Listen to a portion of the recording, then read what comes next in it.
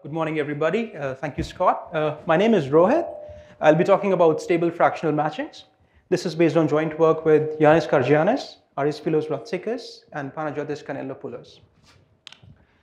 Okay, so as I'm sure almost everybody in this room knows what the stable matching problem is, but just to make sure we're on the same page, let me do a very quick recap. So the stable matching problem consists of two sets of agents, referred to as, say, men and women. Each agent has a preference ranking over the members of the other set. So for example, here, W1 prefers M3 over M2 over M1. And a matching of men and women is said to be stable if there is no blocking pair. So for example, say we have a matching like this. This matching is not stable because there is a pair of agents, M2 and W2, who prefer each other over their assigned partners. Such a pair tends to destabilize the matching and is called a blocking pair, and a stable matching is one that does not have any such pair. Thankfully, we know from the seminal work of Gale and Shapley that a stable matching always exists, no matter what preferences we are given. And in fact, there is an efficient algorithm for computing a stable matching. So the model of Gale and Shapley, which I'm going to call the standard model, it makes two important assumptions. One, it assumes that the matchings are integral, meaning two agents are either completely matched or completely unmatched. The model also assumes that agents have ordinal preferences, typically specified in the form of ranked order lists. In our work, we are going to generalize both of these assumptions. So instead of integral matchings, we are going to work with fractional matchings, which means that the matching weights can be anything between 0 and 1 as well. These kind of matchings are a relevant model for time-sharing applications where, for example, say an employer can split his or her time in working over multiple jobs rather than just working with a single employer all the time. We're also going to generalize the ordinal preferences to a cardinal preference model, which means that each agent now has a numerical utility for every agent instead of just having a ranking. And this is a relevant model for modeling, say, wages in labor markets. Okay, so just to be more concrete, we once again have these two sets of agents, and instead of ordinal preferences, we now have these numbers or valuations. So for example, M1 values W3 at 2, W2 at 1, and W1 at 0. And likewise for all the other agents. A fractional matching is an object that satisfies these feasibility constraints. So for example, think of a matching that puts a mass of 0.5 on all these dashed edges. This is a valid fractional matching because it satisfies non-negativity and it uses up one matching mass of every agent. We assume that agents have linear utilities, meaning the utility of any agent is the sum of the matching weights that it is part of, which are scaled by the valuations. So for this particular matching, the utility of W1 is 3 times a half plus 1 times a half, which is 2. And the important definition is stability, which means that for every pair of agents, at least one of the agents satisfies the utility threshold for that pair. Okay? So for every man-woman pair M and W, either the utility of the man is above his valuation of the woman, or the utility of the woman is at least her valuation for the man. At least one of these two conditions must be satisfied. And it's easy to see that the matching shown here is actually not stable because for the pair M2W2, both of these agents fall below their respective utility thresholds. Here's another example. So now there's a matching Y, which puts a mass of 1 on this top edge and a mass of half on these dashed edges here. This matching is actually stable. In particular, now you can see that W2 satisfies the utility threshold for the pair M2W2. And in fact, that's true for every pair. I want to remark that this definition of stability is not new to our work. It has been studied before, especially in the economics literature. What is new is some of the computational questions that I'm going to talk about soon. But before I get into that, let me make a couple of observations. So first of all, a stable fractional matching in the sense that I just described always exists. And the simple reason is that this model is a generalization of the Gale-Shapley model, and so we get the existence result for free.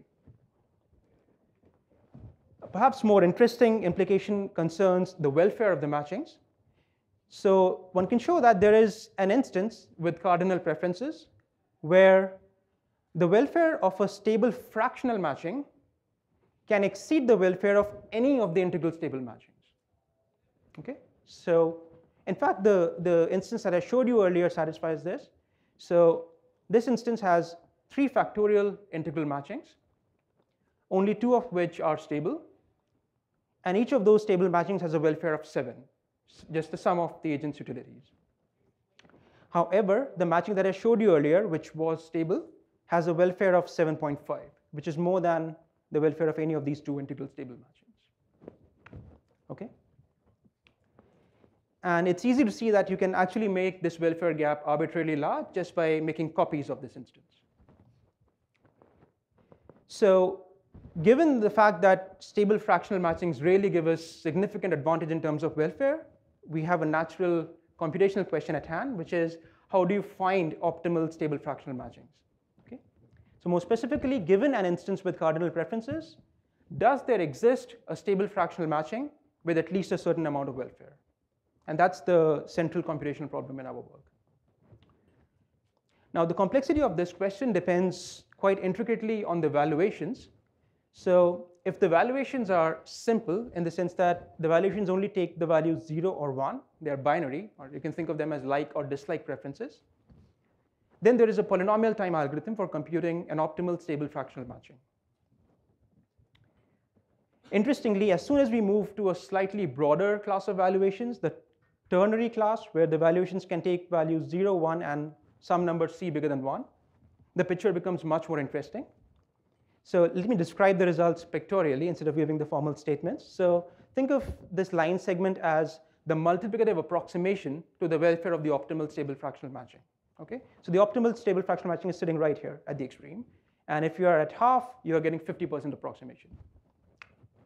So our main result is that you can get a 1 over c, doing anything better than a 1 over c minus half approximation is a computationally hard problem. Okay? So this is a very strong approximability result, even in this very, very simple class of valuations. But not all is lost, so we have some positive news. It is possible to achieve an approximation ratio of 1 over c or 1 over half, whichever is less, in polynomial time. So for example, if c is equal to 3, meaning the valuations can be 0, 1, or 3, then you can get 33% in polytime, but doing anything better than 40% is hard. We have a slightly weaker approximation for general valuations where we don't make any such assumption on the values that the valuations can take. So all of these results that I just described are for the exact version of stability. We also study approximate stability. So a matching is epsilon stable if it's just like the original version of stability, but the utility thresholds are now scaled by 1 minus epsilon. Okay? And for epsilon stable matchings, we actually have matching upper and lower bounds. So it is possible to achieve epsilon approximation to the welfare in polynomial time. And I should remind you that this approximation is with respect to the broader class of epsilon stable matchings. And it turns out that doing anything better than that is computationally hard. Okay, so the hardness results are, while they are technically the most interesting part, they are actually quite involved, so I'm not going to go into that. I will instead just describe the algorithms. So the first algorithm I want to talk about concerns binary valuations. And here's how the algorithm works.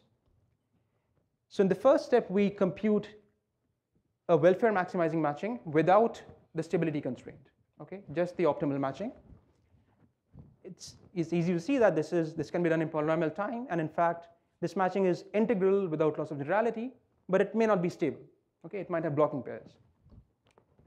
Because the valuations are binary, any blocking pair must be along a 1-1 edge, right? So in terms of picture, say M1, W1 are a blocking pair. They both should value each other at 1, but they're not matched to each other. And because the matching is integral, their utilities must be 0, because it has to be strictly below 1. And in fact, the picture looks like this. So M1 should be matched to some woman he values at 0, and W2 should be matched to some man she values at 0. Okay? And okay, so because this is an optimal matching, it maximizes the welfare, we can actually fill in these missing valuations. There's just one way to fill in these valuations. Otherwise, we can do a welfare improvement. Okay, so because of optimality of this matching, if there exists a blocking pair in the optimal matching, it must look like this. Okay, and now the algorithm is very simple. So whenever we see a blocking pair, we just do a toggle. We just swap the edges and we fix the blocking pair. So a couple of observations. First, that this toggle operation does not change the welfare, because earlier the welfare was 1 plus 1, 2, and now it's like 2 plus 0, 2. So there's no change in the welfare. And the utilities of other agents are, of course, unchanged. More importantly, though, whenever we do such a toggle operation, we consume a 1, 1 edge, and we never free up a 1, 1 edge. Okay? And because there are only so many 1, 1 edges, this algorithm has to terminate in quadratic time. Okay. So the next algorithm I want to talk about concerns epsilon stable matchings. So here, just as before, we are going to again compute the optimal matching, and in addition, we're also going to compute a stable integral matching, say using the deferred acceptance algorithm of Guérin-Shapley. And the algorithm is just one line. Just output this convex combination of the stable matching and the optimal matching. Okay? Why is this matching epsilon approximation? Well, because the utilities are linear, and so is the welfare, and it puts an epsilon mass on the optimal matching. So that's where we get the welfare approximation. And for the stability approximation, we get it from this term here, right? So MS is stable for every pair. At least one of the agents meets the utility threshold. And when we scale the welfare by 1 minus epsilon, the same happens with the 1 minus scaling over here, which is exactly the epsilon stability condition. Okay, so in summary, I told you that the computational problem for finding optimal stable fractional matchings is hard, even in very simple settings like ternary evaluations. But it is possible to give polytime algorithms for simpler settings, such as binary evaluations or for epsilon stable matchings. There are a couple of interesting open questions. So the hardness results that I described to you were for ternary evaluations, meaning if there are many agents, there could be ties in the preferences, right? So what happens when there are no ties, when the cardinal preferences for every agent are strict? Another open question is, can we obtain stronger and approximability results for more general matching models, right? So what about stable roommates, for example? Okay, so that's all I had to say. Thank you very much for your time.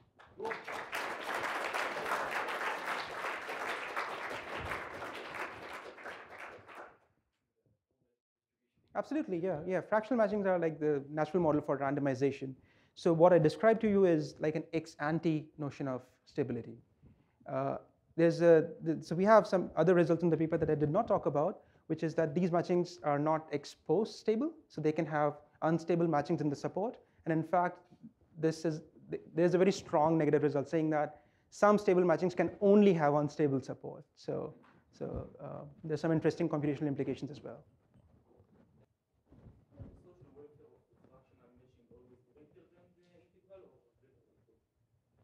So integral matching is a fractional matching, right? So of course it's greater than equal to, and in the example that I described, it's strictly bigger.